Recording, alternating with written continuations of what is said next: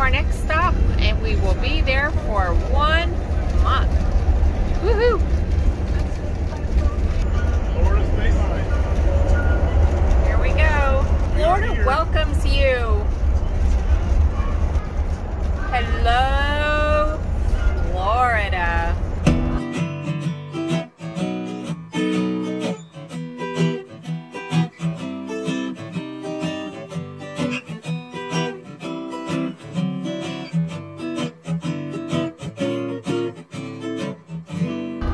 Hey, who is it? Scary. Sharon behind the camera. Rough Road RV life. We like looking at freedom. Well, we kind of ended our 2021 camping trip or tour, whatever you want to call it, back in Florida, which is where we are now. Sunny, probably in the 70s, almost 80 degrees. It's Highway 19 in front of us. So where are we at? We are at Gulf Coast RV Park.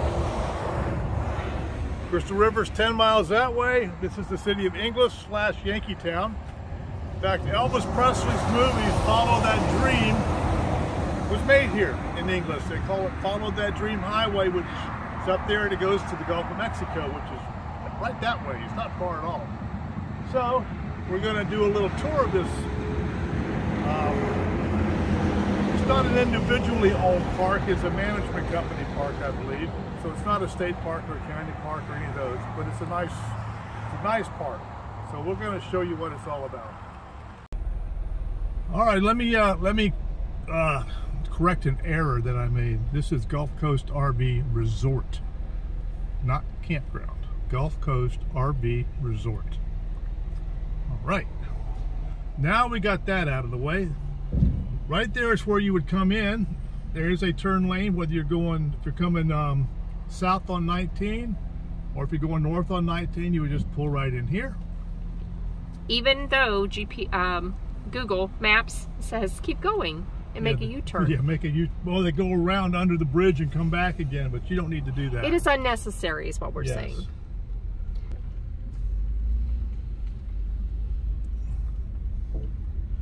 Sites are assigned here. Yes. So what we'll do is just kind of do a drive-through for you. We'll point out some numbers for your reference, like there's 61 right there, full service, 62, full hookups, that is. Now this park is actually our first 30-day stay at a place. Yes. And there are people that book this for 3 months. Yes. And we'll fill you in on that story in our wrap-up. This is where you would come to check in at, get your information and all that. And this is also if you want to have Amazon or UPS or FedEx or UPS drop off, they will drop it off at the inside there for you. What I really like about this place is all the little doggy pots around. There's one right there. So I think we finished with the check-in place here. You have this little corner here to the left. And straight ahead are bathrooms and the laundry facilities. I'll just take a quick swing around there. And the dumpsters. And this is another entrance to the park right here. Or exit, depending on how you want to look at it. Off that side road. This is another little cul-de-sac, I guess you might call it. Little loop. There's like site 10, site 9. There are 5 washers and 5 dryers inside that laundry room there, plus the bathrooms. And they have propane over here. And there's the dumpsters. And there's woods behind us. Yep. And there's site 6. Now there is a neighborhood in the area where you can walk your dogs. It's a development that's not developed yet. And I don't think it ever will be, because we understand it's marshland. Yeah, from what we've been told, right. It's been like this for 7 years. So great, nice road to walk your dog. And a couple of cul-de-sacs. Mm-hmm.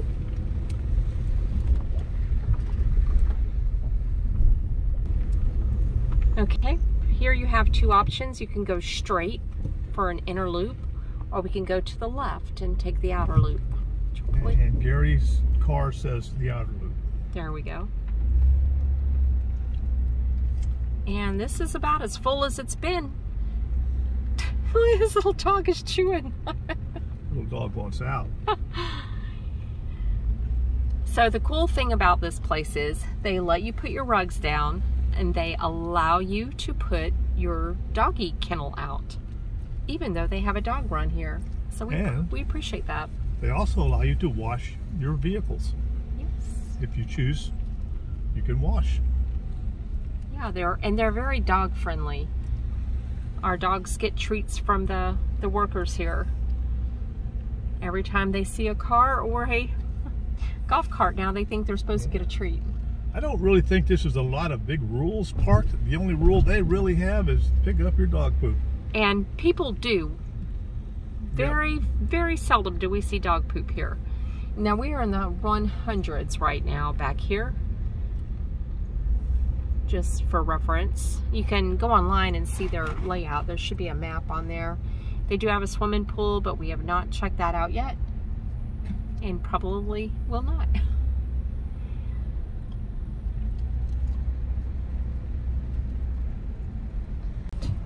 So there is the pool house right there. And I think there's a laundromat in there, Gary.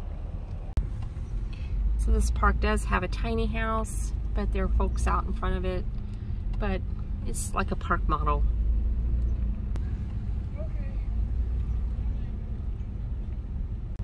There's the pool again. Yep. There's the pool from this angle over there. And there's site 125 for your reference.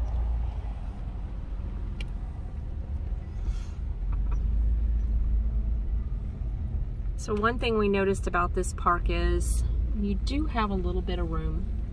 You're not right up on your neighbor. Some sites are closer than others, and some are further apart than others.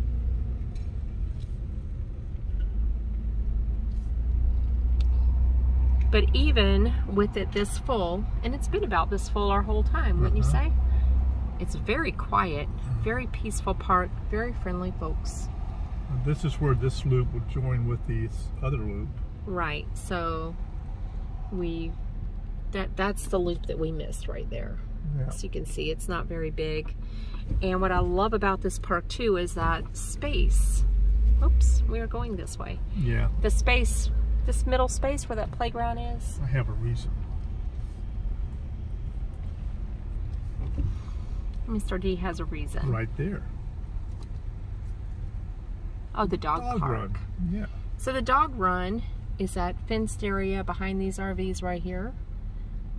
And it's a nice big dog run with water. And there's the one way down to the pool area. I can go that way. Very cool. Our dogs have enjoyed that park a couple times.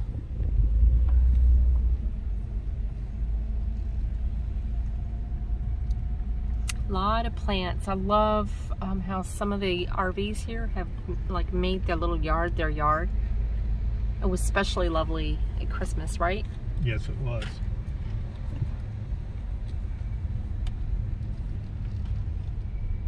They have a chicken.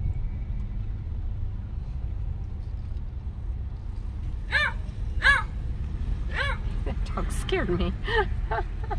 It's like yelling. Nice pool. Does look refreshing. It's 145 in this area. 146 over to our right. Just so you know where we're at. A lot of dogs here. There's a doggy there. And it's about noon right now, and it's 71 degrees. And a breeze. In Florida. So, very pretty. This is a very pretty, peaceful there's part park. of that loop we missed coming in. Yeah, there's the other part. Yep, to the left. We're going to continue on.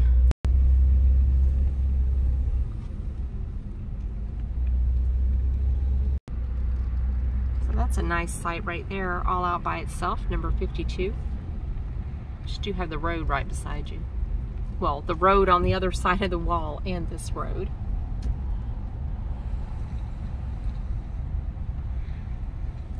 And we are almost back to where we started. There's the entrance. And here we are. Site 81.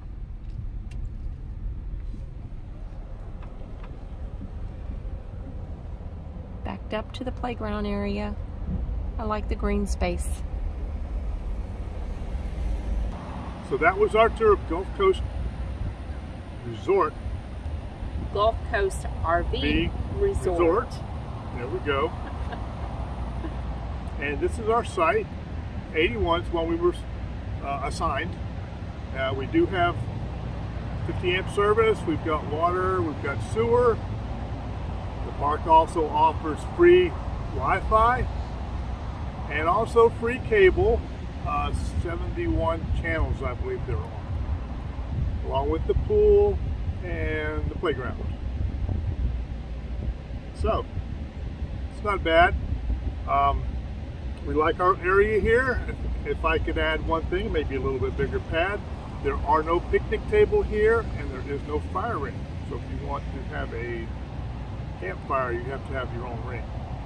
And we've seen several people with the little propane fires or little wood fires out.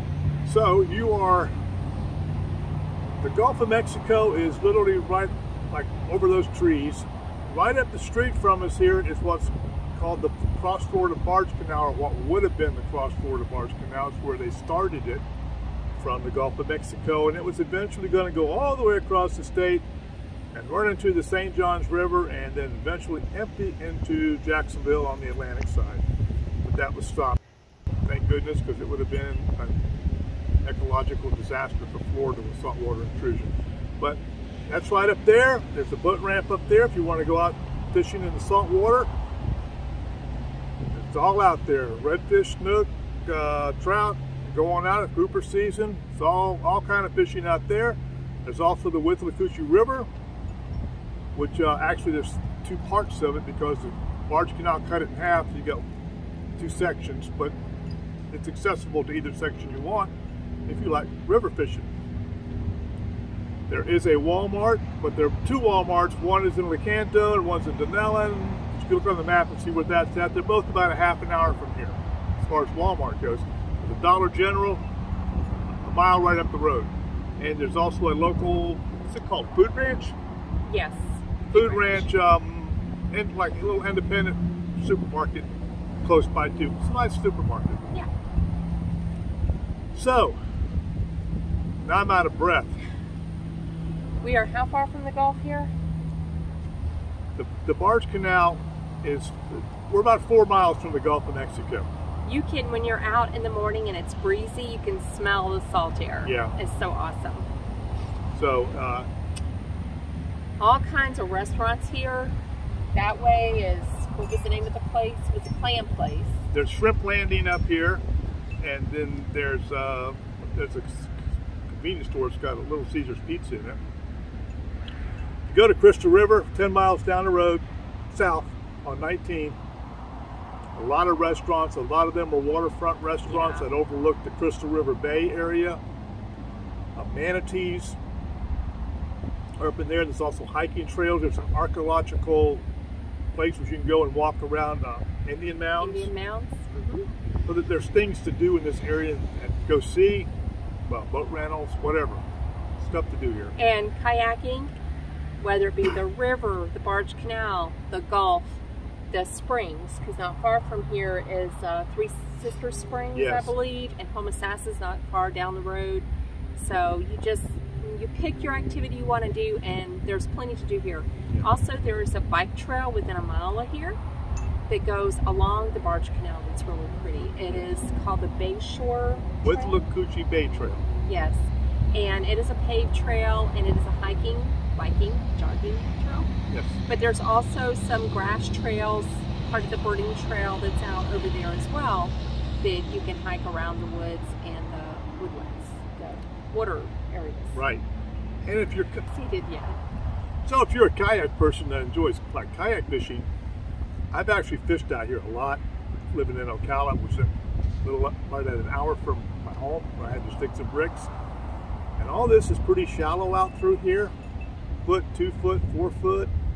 It drops about a mile as you go out. So it's like a big shelf out there till it falls. So there's lots of areas out here and mangrove islands and all that you can paddle around and fish at, or just kayak. If you choose just to kayak and look at birds or dolphin, you know, sites like that. Highway 19 out here is sometimes busy, sometimes not. Sometimes you're going to get some road noise here. It's got a big wall here, and once we get inside, we really don't notice it. It doesn't really bother us, but there might be some road noise from the road. If that, I know some people are more sensitive to the road noise. It's not bothering us at all. I mean, we're right here, but just be aware that Highway 19 is right there with all that it brings. Now, we said at the beginning that we would fill you in on the story of how we ended up here. Well, we had plans and a place to stay. However, at the last minute, some tree work was being done and we were not able to stay there. So if you are traveling and you've read any of the Facebook posts or anything like that on getting into Florida on short notice in the wintertime, you know that it is next to impossible, right? So I took a day, actually 2 days, and I wrote down all the places that I wanted to be, and I started making phone calls. And we ended up getting 1 month here. We were looking for 2 months, but we were able to get 1 month, and since then another month has opened up, but we already made plans. So if you are coming to Florida and you're thinking it is impossible, just persevere, right? Right. Because even though we were, you know, we were a little nervous about finding a place, we ended up having, and I had a couple of options. One place was expecting cancellation, and they said call back. So we're very happy that we landed here. It was one of our top choices. So for those who've never been to Florida, you want to know what something like this costs in this park. Now, of course, all the parks in Florida are all going to be different depending on where you're at. Some of the biggest tourist cities, like in the Clearwater area down there, you can spend as much or as about a little as you want. But this park here is $6.50 a month at this moment in time. Yeah, at this moment in time, and 14 cents per kilowatt hour you pay for electric. So there's a disclosure on cost.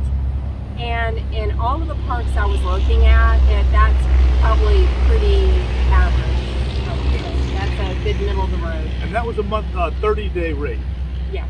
30-day rate. We're kind of spoiled, and we're like, ooh, it's nice being here for a length of time and not having to pack up and move. So 30 days has been quite nice, even though we were back and forth visiting with family and things like that. I've enjoyed our little slice of Florida here. Right. Actually, I guess wraps up our 2021 journey. Right. Yeah. This is 2022. We arrived here in December of 2021, and we'll be leaving here in a few days in 2022. And we will be starting our 2022 in end of February. Right. Right. We have a few more things to do. You know, the maintenance on Ruff Road and vet appointments and whatnot. All that stuff. All the good stuff. And then we'll be heading south and then north and then west-ish. Maybe not necessarily drastic west this year. So we're going to end our tour of this RV resort here, Gulf Coast RV Resort. Wishing you a safe journeys and a very happy, successful 2022. This is Gary, Sharon, dogs are asleep, Ruff Road RV Life. We like looking at freedom. And we're going to look at a lot more different freedom next year in a lot of states that we haven't been to. This year. That's right, this year. Not last year, this year. In 2022. This last year, new year, this year. Yes. Yes. So take care. We hope to see you on the road sometime. Safe travels. Bye. Bye.